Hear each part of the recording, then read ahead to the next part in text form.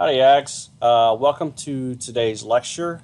Today we're going to be looking at the educational theory applications within youth development. And so let's go to our first slide. And you'll see here, you saw this model previously in one of the last lectures. And it's the interrelationships that these theories and principles have in common with both education, youth development, and child development. We've kind of already gone over this in the past. If you need a refresher, it is in a previous lecture about how these work together. I just wanted to just pull this up here so you can take a look at it and just be reminded on how they work.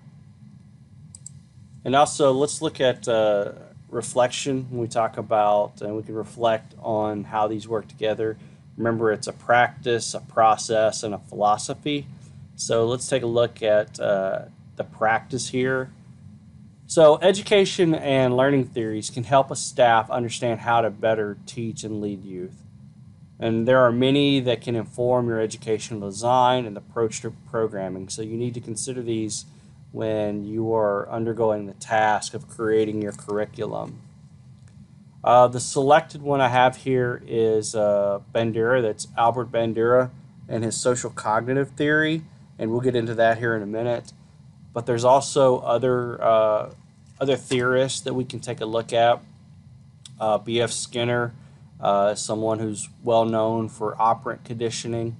And as I'm going through this, by the way, you're not necessarily having to memorize who these people are or what they've done. This is trying to give you just an overview of what's going on.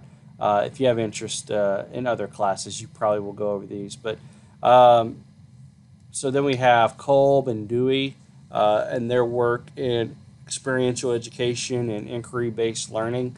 We'll kind of go over those here in a second.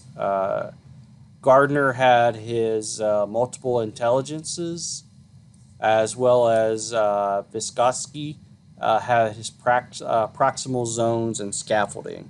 And we'll go over each of those here in a second. But remember, these are just to kind of give you an overview at how some of the theorists look at how people learn, what they learn, and how they incorporate that into their being. So, social cognitive theory, this is our first one. And we will kind of go over this. So Albert Bandura came up with this idea that youth are proactive, they're self-organizing, self-reflecting, and they self-regulate and determine how they are shaped by their environment. This is called self-determinism. Excuse me. This is called relational determinism. And so there are no two children that are alike. And as a youth worker, you must be able to adapt and adjust based on the unique characteristics of the child. So every child and every person, for that fact, brings with them many different interpersonal and interpersonal influences that make a difference on how they react to, say, a program. So how you process and what happens to what you're seeing is very individual, okay? And what I mean by that is, you see here, you have personal determinants, you have environmental determinants, and you have behavioral determinants. So for one example, a personal determinant may be a person's disposition towards music, right?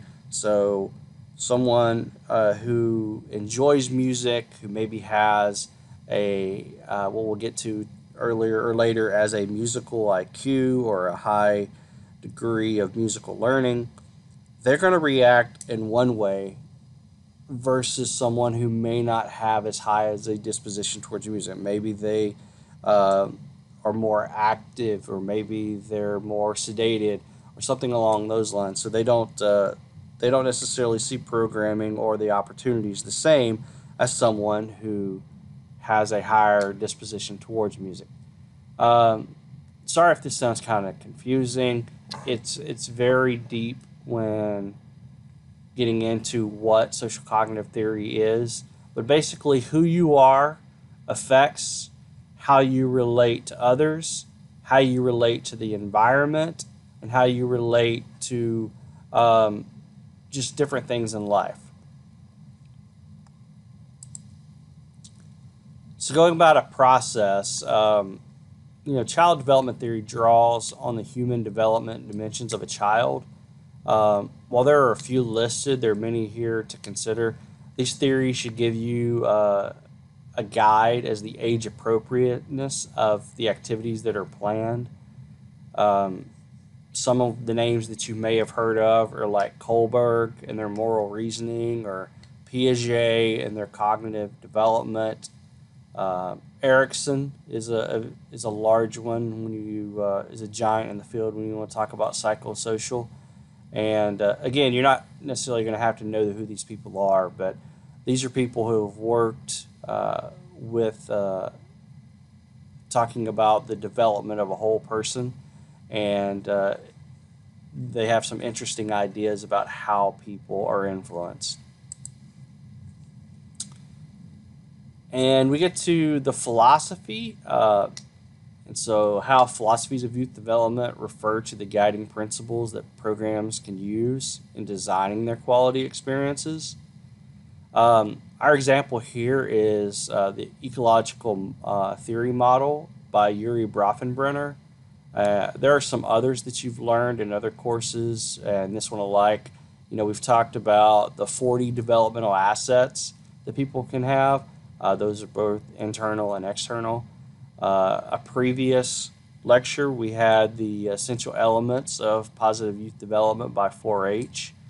And those are just some of the different examples of the philosophy that can guide designing experiences. But for kind of a more detailed approach, let's take a look at Brofenbrenner's approach to ecological theory. And you may have seen this model before. This is the ecological model. It attempts to acknowledge that there are many different factors which a child brings into a program or an activity, and how those factors affect all aspects. So it first starts here with the person itself, and you can read here that a person can be greatly influenced at the individual level. Think about how gender roles influence you. Maybe how a person's genetic makeup, like their height, their size, again, their disposition towards different things. Each of these has an effect on a person or within a person. So then take that idea and move beyond the first inner layer, and you can go to the microsystem and maybe how youth's friends and their peer group might influence them. Maybe it's a prior experience that they've undergone and how that influences the way they see things or react. And interaction like these happen at each and every level, and they affect children and their development greatly and individually. And we're pretty much saying the same thing. Each child is different. Each child has experiences. Each child has influences that maybe they either did have on themselves, or maybe they were put upon them. And so each of these is going to affect a child differently. So let's take a look at learning then, at how education theories can influence how you design your curriculum. Um, Being literate in these frameworks is especially important if you're trying to tie your program into, say, school curriculum objectives. And we previously mentioned experiential education and inquiry-based learning. But along with learning styles and multiple intelligences, we'll go further into detail about these. So here's kind of your big overview of experiential education. And as we read, it's based on the concept that children learn best when they're active participants in their own education and are more likely to retain knowledge and use it in other settings. And remember, I said Kolb was the one who came up with this. It broadly supports youth constructing their own learning about their experience. And here you see the wheel that kind of goes through. So a person has this concrete experience. So if you wanted to use, um, let's just think of a rec activity like mountaineering. Let's take mountaineering as a concrete experience, right? So they go out into the woods, they have all their supplies, and they have their compass, and they're going to try to trek from one point to the next, right? So they undergo this activity and they finish it. So when they finish it, they reflect on what they learned and how they did, and they understand, well, they could have done things better, or they need to account for XYZ, and they start thinking about how those things will influence future uh, activities within this engagement, this mountaineering example. And so they start putting that into abstract conceptualization, thinking about going forward. And so then they test that the next time they're out, and they try new things and see if it has an impact uh, on their experience. And if it's a feedback loop. What you go through, how you reflect, what you think about going forward, and then trying it again, and then it goes circular, and everything keeps going. And as you experiment and you grow and you reflect, these things just keep happening. Inquiry-based learning is an approach to learning that emphasizes a student's role in the learning process. Rather than a teacher telling students what they need to know, students are encouraged to explore the material, ask questions, and share ideas. And so, however, the example that you're sitting in right now is a lecture, and this is not an example of inquiry-based learning. However, I prefer to use inquiry-based learning, but it's very difficult to do online, and it's very difficult to do uh, without you being in a situation with me and being live as a group in which we can ask questions of each other to get more information. So you're actually on a very old method, which is the lecture. But the inquiry-based learning is very similar to what you might think of like a science fair project. The important factors to consider that youth determine what they want to learn and the process that they will use to learn it. So they construct their own learning about the phenomenon. They can use scientific process skills to gather evidence. And then based on the evidence, they begin to reason why things happen. They start evolving the ability to think about how they may know the subject. It's very hands-on and it's active.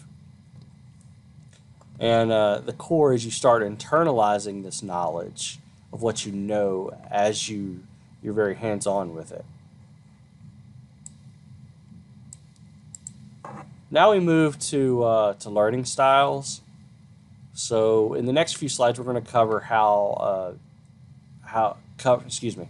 In the next few slides, we're going to cover the various different learning styles. So just as a refresher, all youth learn differently. Adults often tend to structure their learning experiences according to their learning style preference, meaning you figure out how you learn best, therefore you try to use that method to learn. But it's important to understand that youth may not have this knowledge, nor may they have this experience. And so it's your responsibility as a youth worker to look at examples of all of these and incorporate those into your programming. So we have visual learners visual learners rely mostly on sight and prefer seeing things written down. They often use pictures and maps and charts and other learning tools. Uh, People who fall in this category, they remember things best by seeing them written down. Uh, and they often are observed kind of like doodling or drawing. There's some kind of connection between the written and their memory. Auditory learners are those who learn best by listening, so they prefer demonstrations, lectures, videos, discussions. Reading aloud sometimes is very helpful. They remember best through hearing or saying the items. Um, And you may see people who or youth who are observed reading out loud to themselves. And then you have the kinesthetic learners, the tactile learners. They learn best through touching and feeling and experiencing. Uh, these type learners prefer role playing, doing experiments or simulations and other hands-on activities. And they remember best when writing or physically manipulating the information. And so within this learning styles, you begin to start having different types of intelligences. And Garner proposed this idea of multiple intelligence. And there are 8, I believe, and here are the first 4. And I'm not going to go through each of these, but you can see there's 4 here: the visual, the verbal, the mathematical, and the bodily types intelligence. Visual intelligence may see things in action and be able to order them spatially. Verbal may think in words rather than pictures. Mathematical intelligence may be able to think conceptually in logical and numerical patterns. May be able to make connections and piece together things. Bodily or kinesthetic intelligence. These are intelligence like such as body control and able to handle objects, skillfully. People who express themselves through movement generally have a high kinetic or kinesthetic or bodily intelligence. And here are the last 4. So we have musical and interpersonal, and naturalistic. Musical, is thinking in sounds and rhythms. Intrapersonal is trying to understand their inner feelings, the dreams, relationships with others, the ability to self-reflect and be aware of one's inner state of being. We often talk about a person's emotional intelligence, and some of that comes between intrapersonal intelligence as well as interpersonal intelligence, trying to see things from other people's point of view, like empathy or sympathy. They often try to promote collaboration, working cooperatively with others. And then we have naturalistic intelligences. And so this is the idea that learning through classification, categorizing things, being able to understand, relate to, comprehend, and explain things within the world through this sense. And so the next slide is kind of or the next 2 slides, I should say, are kind of a one-off. They don't really fit in what we've been going over earlier, but I think it's important to take a look at when you are program planning. And so first is the concept of scaffolding, and you may have heard this before, but here is a visual representation of the zone of proximal development. And so don't get really bogged down in the name of it. It's a very simple concept, but it's something you need to look at. So in the center, we have an activity or a concept that a learner can do. They can do it by themselves. They can understand it. They're good to go. They can perform it, whatever the task may be in the situation, so they can do it. And then the outside circle is this activity is too far advanced and beyond their abilities, or too far beyond them to cognitively understand what's going on. But then you have this middle tier here. This is where it kind of bridges the two, and this is what scaffolding, at its heart, is really talking about. Scaffolding is bridging the two from what a person can't or can do to what a person can't do through the aid of help, right? Through the aid of guidance. So this is often talked about as a +1 theory. So I can move generally 1 level beyond what I'm able to do if I have help. So I may not be able to cognitively understand something on my own, but if I have one person explaining it to me, then I can reach that understanding. So this is scaffolding is a very important topic to consider. And lastly, we talked about child development. And I said this is kind of a one-off, and I really want you to just take a look at these three important facets here that we have within child development, and how they play a major part within children interacting. But the takeaway here is understanding and applications to child development theory and practice are critical for program success. Or maybe a better way to say it is, it's important to remember that while a child may be physically mature for his or her age, he or she may not be at the same stage cognitively or psychosocially. And you can think back to your youth days, and when you may not have been at the same, you may be considered the same age, but people were mature or immature at different rates. And so that's what I want you to take away. So those two concepts are two that I wanted you to remember. So let's take a look at our practicum. This week this module, for Module 3, I'm trying to give you an opportunity to listen to someone else for a little bit. So I want you to watch the video, the TED Talk by Peter Benson, and How You Thrive. And I want you to take the 5 most compelling takeaways from that video, in your opinion, and write them out and discuss them. Okay? So pick your top 5 and then tell me why they are. And then your end of Module 3 here is I want you to take the same schedule that you had in Module 2 and take a look at it and determine creative and engaging themes for your program. So what might you do on an overnight camping trip? How you may theme the event. And then on your schedule, identify activities that support this theme. Use what you've learned today in this lecture and about educational theories to help plan those activities. And be creative. That's what I'm looking for you to do. So you're just adding to what you've previously done, okay?